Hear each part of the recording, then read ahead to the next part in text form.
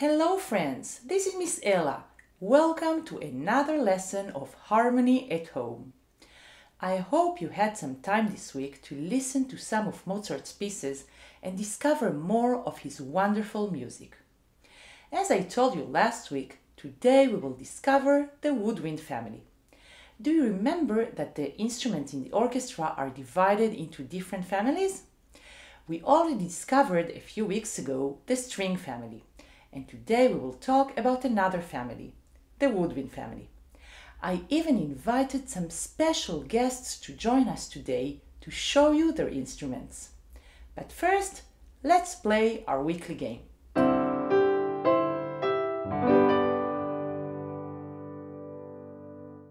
In the last few weeks, we learned the names of the notes, and we discovered that each note has not only a name, but also a pitch. Do you remember their names? Let's review the notes one more time. We will need them for a new game. Do, re, mi, fa, so, la, and ti. Good. Today we will learn how to go up and down the stairs with these notes. You will see that it's like a pattern. I'm sure you all know what a pattern is, but did you know that there are also musical patterns? In our pattern today, there will be one note added each time. We will use this pattern in the next few lessons for our game. For now, I need you to repeat after me, but soon enough you will understand the pattern and you will know it by heart. Let's start. Do, do, do, re, do, do, re, do, do, re, mi, re, do, do, re, mi, re, do, do, re, mi, fa, mi, re, do, do, re, mi, fa, mi, re, do, do, re, mi, fa, so, fa, mi, re, do, do, re, mi, fa, so, fa, mi, re, do, do, re, mi, fa, so, la, so, fa, mi, re, do, do, re, mi, fa, so, la, so, fa, mi, re, do, do, re, mi, fa, so, la, ti, la, so, fa, mi, re, do, do, re, mi, fa, so, la, ti, la, so, fa, mi, re, do, do, re, mi, fa, so, la, ti, do, ti, la, so, fa, mi, re, do, do, re, mi, fa, so, la, ti, do, ti, la, so, fa, mi, re, do. Very good! Now that you understand the pattern, let's sing it one more time. But this time you don't need to repeat after me. You can just sing at the same time as me. Ready? No, we will sing it a little bit faster. Ready? And do, do, re, do, do, re, mi, re, do, do, re, mi, fa, mi, re, do, do, re, mi, fa, so, fa, mi, re, do, do, re, mi, fa, so, la, so, fa, mi, re, do, do, re, mi, fa, so, la, ti, la, so, fa, mi, re, do, do, re, mi, fa, so, la, ti, do, ti, la, so, fa, mi, re, do. Was it hard? We need to stay focused to know when to go down the stairs. This week you can practice this pattern. Once you know it, we will be able to use it for a fun game.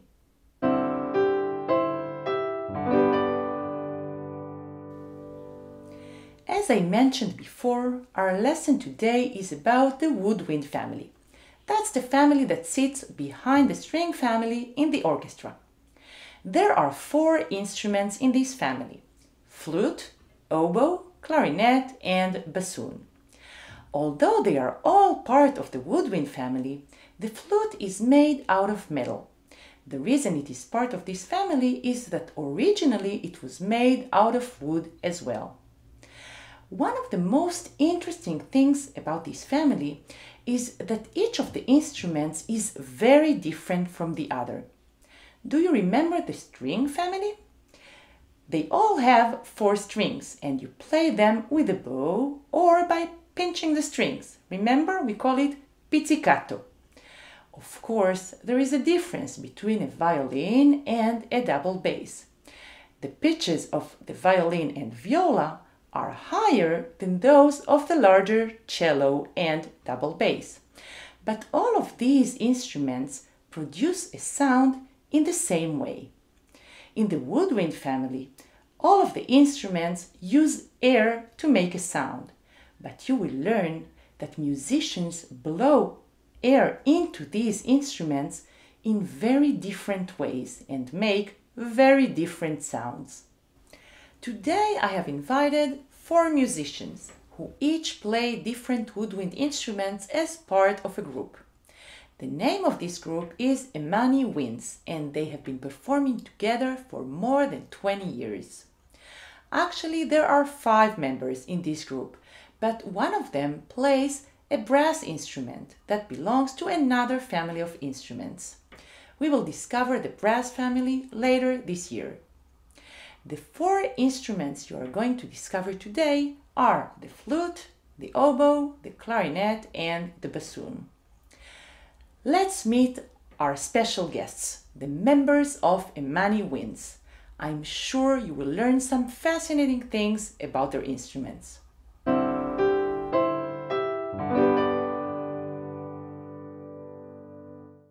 Hello, Brandon. I think we should start with you, since you are the flute player, the highest instrument in your group. Can you introduce us to your instrument? Hi, Miss Ella. I am Brandon, and I am the flute player of Imani Winds.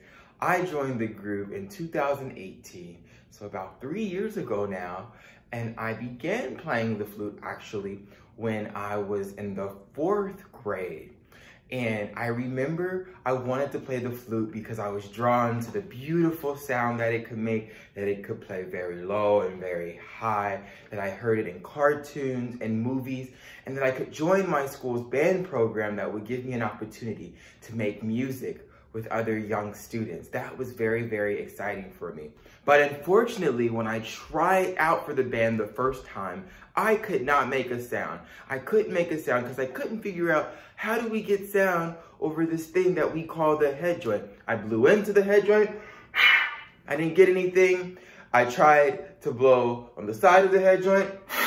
I didn't get anything. So it took a long time for me to figure out that the way we get sound on the flute is unlike any other wind instrument, and that's by blowing across the hole. That's like what you do when you blow over a soda bottle and you get this nice low tone, right? That's what we do on the flute. We blow across this hole. And once I figured that out, and then I could make a sound, I could then get excited about the keys. And the keys help us make the tube longer and shorter so that air can escape and play higher or lower. I'll show you.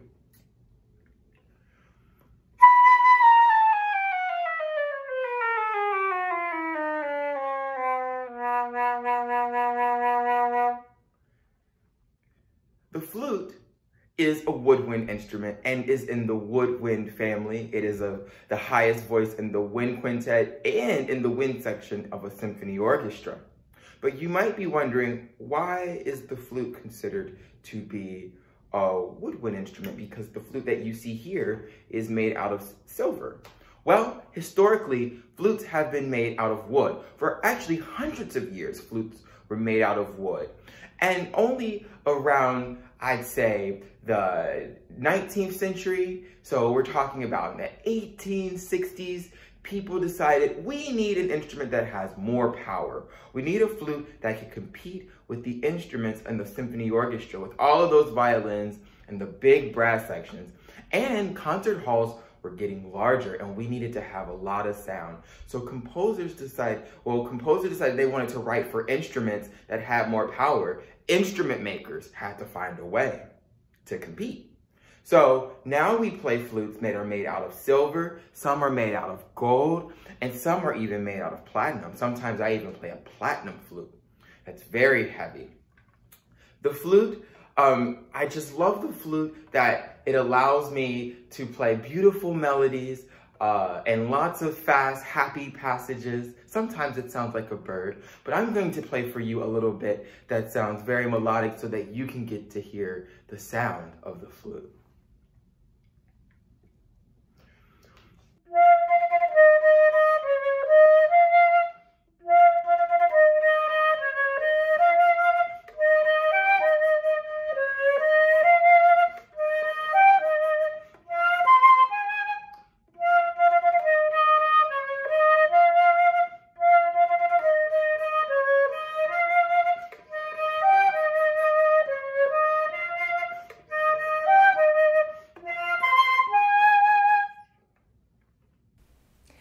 Thank you, Brandon. What a beautiful sound the flute makes.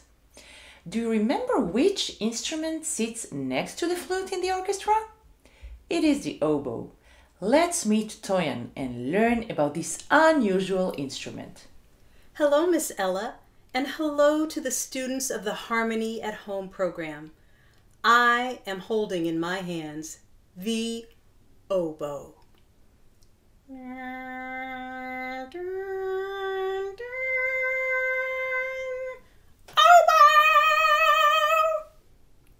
The oboe is a double reed instrument, and this is a double reed.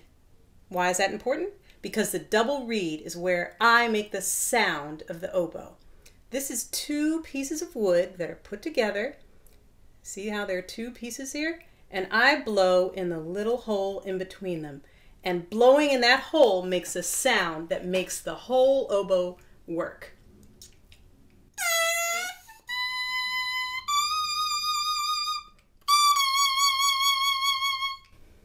Now you put that glorious sound into the oboe and it sounds really beautiful.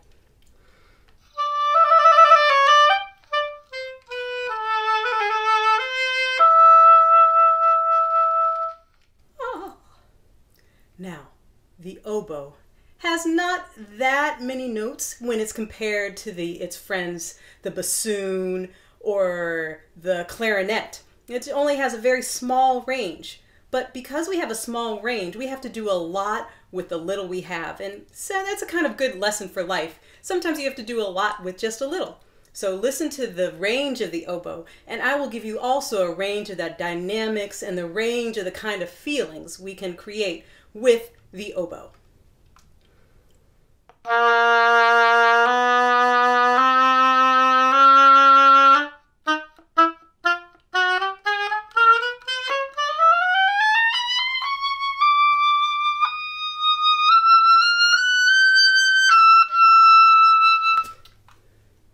That is the gorgeous oboe. Now, let's talk beauty. There's a beautiful song that we all are going to play for you, and Brandon just played it so beautifully. It's called Afro Blue, and I think it sounds really great on the oboe. Shall we hear it?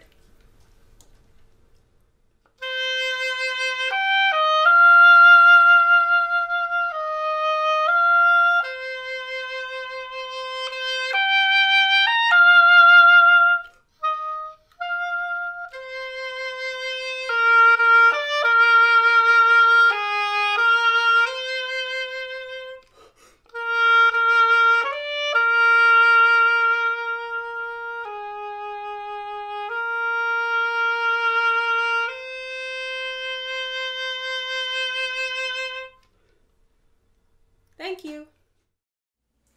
Thank you so much, Toyan, for this lovely demonstration. Could you see and hear how different the flute and the oboe are from each other? Let's meet the third member of the group, and you will see that here again, this next instrument is very different from the flute and the oboe you just met. Hello, Mark. We have already met your friends who play the flute and the oboe, and we would love to hear from you about the clarinet.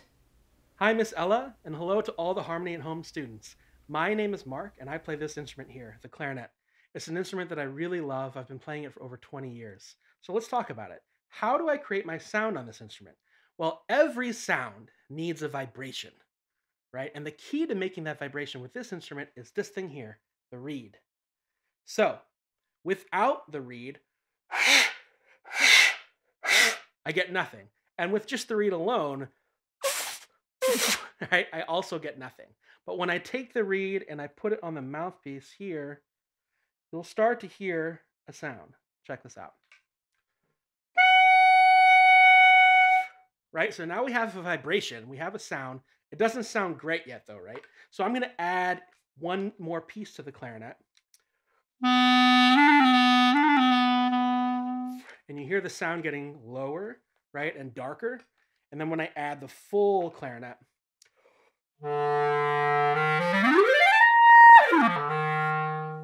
now we have the full sound of the instrument, right?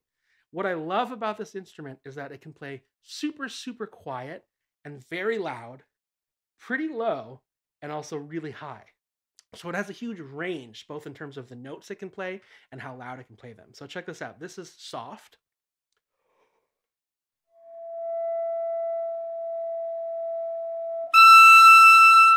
And really loud, right? And here's pretty low.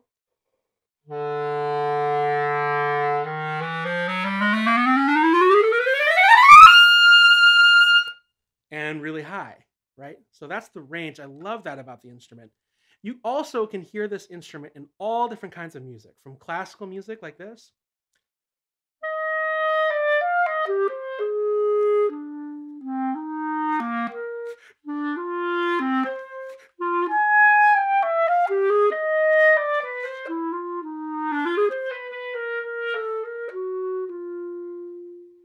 even to jazz music.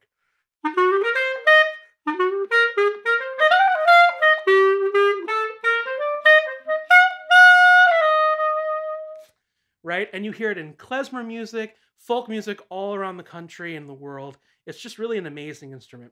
So I'm going to play you off with a song that we play in my wind quintet, Imani Winds, called Afro Blue. And you can hear the clarinet in a different context. Check this out.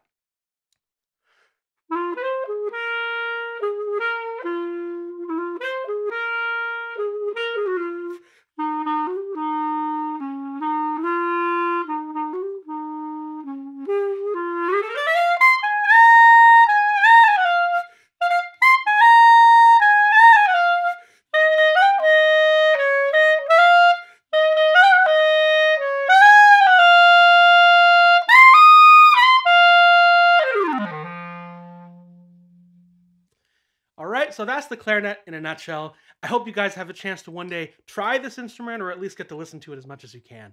Thanks so much. Thanks for listening. Thank you, Mark. I have to confess that the clarinet is my favorite of all instruments, because that's the instrument that I play. So we already know about the flute, the oboe, and the clarinet. We still need to meet the fourth and final wind instrument, the one that plays the lowest pitches. Let's meet Monica, the bassoon player.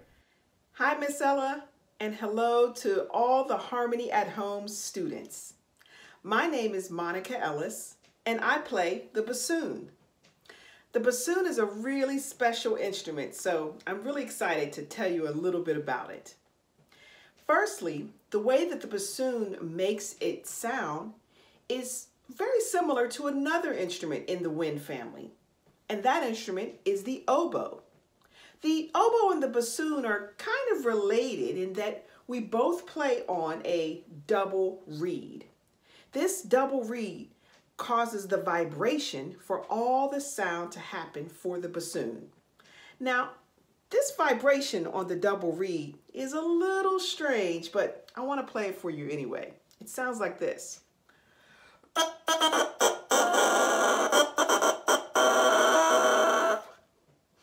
Not so good by itself, but the bassoon really needs it because without it, nothing happens.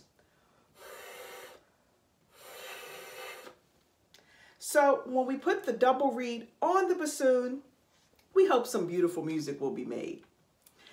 Now the range of the bassoon is pretty large. As you can see, it's a big instrument. So the bigger the instrument, the lower it goes. But the fact that the air goes through this tube and then down here and it wraps back around and comes out the other side kind of makes this two instruments in one. So for that reason, the bassoon can play really low, but it also plays really high. It has about a 3.5 octave range. So I'll play you the lowest note on the instrument, and then I'll go all the way up to one of the highest notes.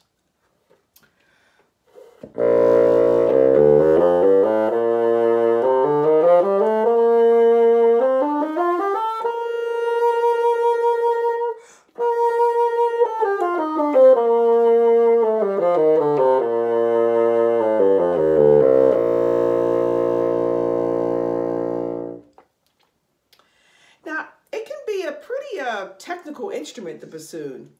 It can play music that is really classical, like Mozart.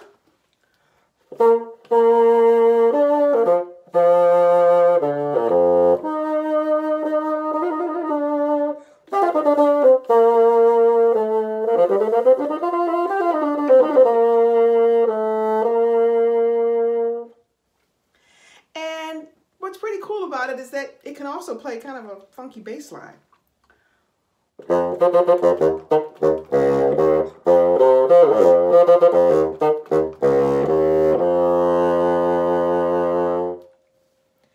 Now I'll play for you a little song called Afro Blue.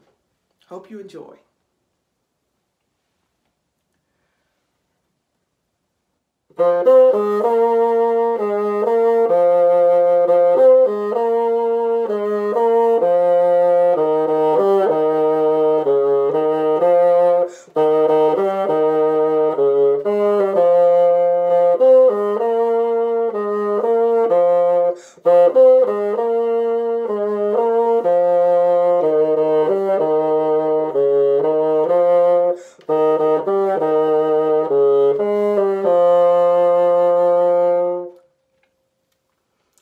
Thank you, guys.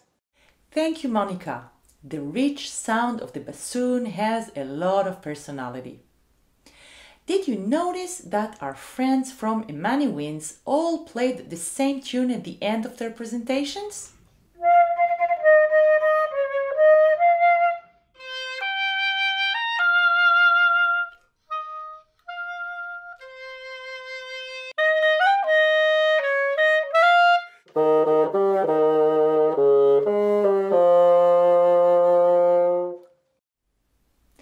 Did you hear how different it sounds played on each instrument? They are all members of the same family, but at the same time, they are so different. Do you remember you learned the word timbre when you met the group So Percussion? Timbre means the color or characteristics of the sound, and we can definitely say that the timbre of every instrument in the woodwind family is unique. Now that you know a bit more about the woodwind instruments, let's listen to a piece written for these instruments. When 4 instruments play together, we call it a quartet.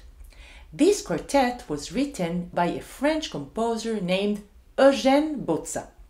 The name of the piece is 3 Pieces for a Night Music, and this is another example of chamber music.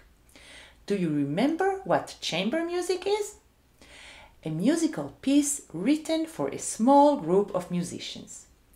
We will listen today to the second piece. Do you remember the word tempo? This is the word we use when we talk about the speed of the beat or the speed of the piece. I would like you to listen to the beginning of the piece and pay attention to the tempo. Is it fast? Is it slow? Let's listen.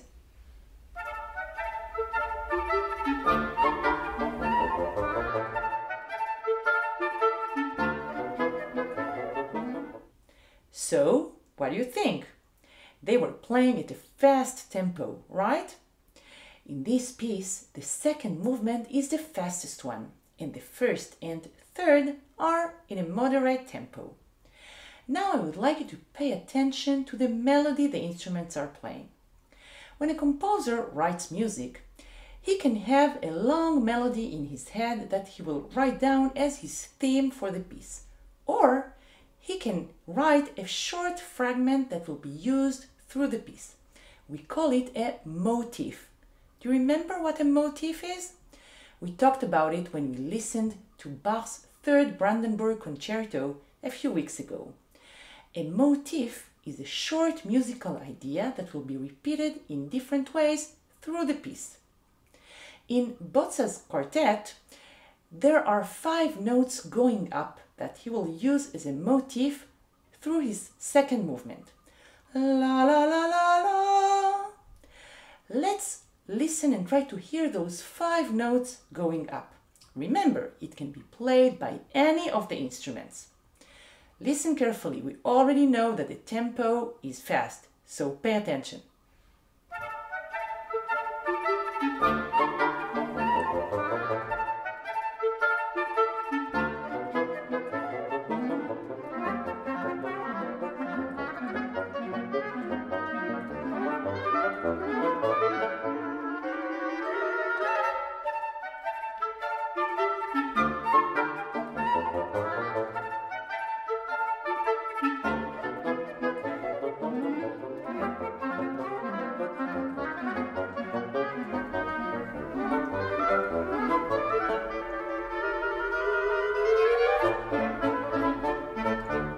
So, did you hear those 5 notes going up?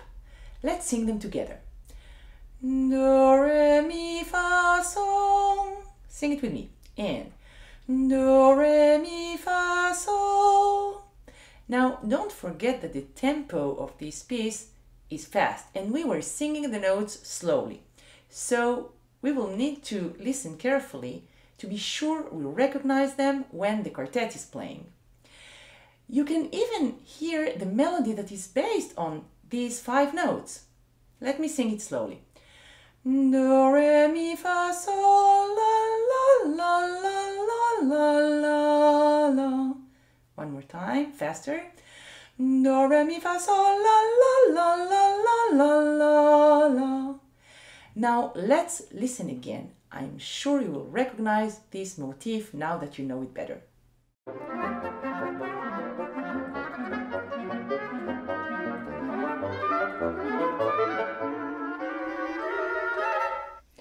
As I already told you, a motif can be repeated in different ways.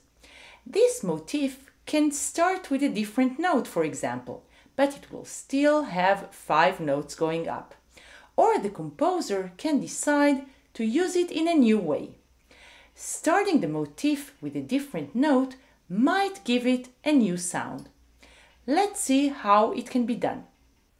Bozza, the composer, will use the same 5 notes in a different way as well, and I would like you to find it. Listen carefully to the bassoon and the oboe, since the clarinet and the flute will be playing the motif of 5 notes going up that we have already heard. So, did you notice what the bassoon and the oboe were playing? They were playing the same 5 notes as the clarinet and the flute, only they were playing it by starting with the 5th note and going down to the first one. Let's listen again to these 5 notes going down. Now let's sing both parts. The clarinet and the flute were playing re, mi, fa, sol, la, and the bassoon and the oboe were playing la, sol, fa, mi, re. Sing it with me. Going up, re, mi, fa, sol, la, and going down, la, sol, fa, mi, re. Using the same 5 notes going up and going down is really clever, don't you think? To end this lesson, I would like us to listen to the end of this second movement. Are the instruments playing the motif? Is the motif going up? Going down? Let's listen.